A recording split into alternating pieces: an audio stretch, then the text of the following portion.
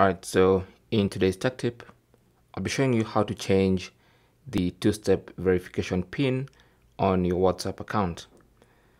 So let's say you suspect someone has seen your PIN and now you want to change it just to keep your WhatsApp account secure. You can actually change that two-step verification PIN. So simply launch WhatsApp on your phone.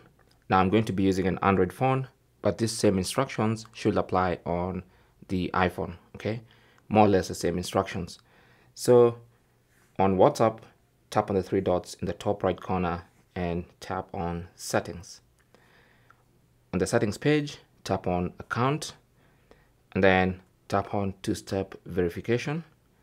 And since we've enabled two-step verification, you should see this check mark telling us we have two-step verification turned on. But then you have the option to change the PIN. You have the turn off option, which is to disable two-step verification. And also you have the option to change PIN. You can also change the email address, but for this video, let's change the PIN. So I'll tap on that. And then it's going to tell us to create a 6-digit PIN that you can remember, okay? So we're going to put in a new PIN.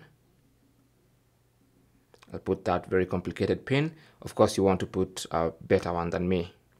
And then it's going to ask you to confirm your PIN. So enter that PIN once again and then tap on save. And now we have a new PIN for two-step verification on our WhatsApp account. And it's really as simple as that. Thanks for watching.